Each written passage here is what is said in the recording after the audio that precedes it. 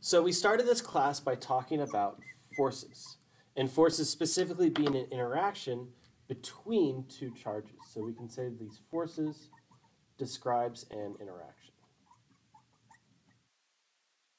And for our electric force, this was pretty nice, but pretty quickly we said that we wanted to have something that could describe a bunch of different points and describe a bunch of different things in space. So we wanted something to describe all space and multiple charges and all sorts of things like that. So we very quickly developed into ourselves the electric field. So with this electric field, we have a connection between the two of the force is equal to Q times the electric field. And of course, we can divide that as well. So we can also say that E is equal to F over Q. So that's how we start with this, right? We have force and electric field. And then in that first class in mechanics, we decided that there was another way of looking at things that was sometimes more convenient than forces. And we called this energy.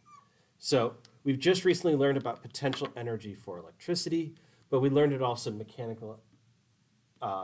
mechanics.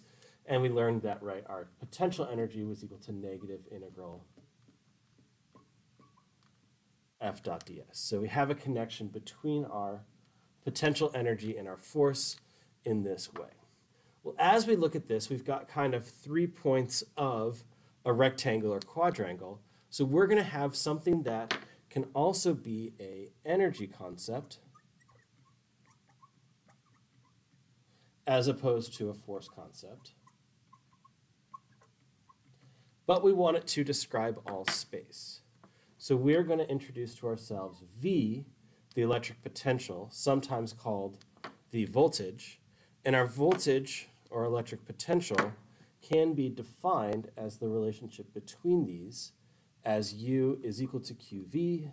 We can also say that V is equal to U divided by Q.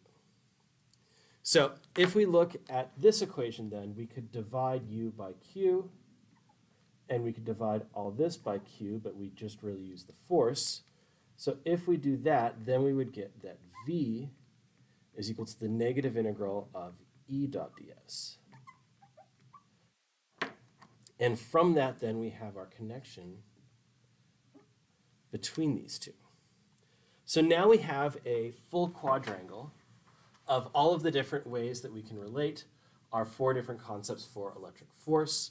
And, right, we now have introduced this voltage. We might have heard of voltage or electric potential before in terms of batteries, in terms of electric wires and things like that. Voltage is a very, very useful concept, and that's why we're using it, and that's why we now have all 4 of these.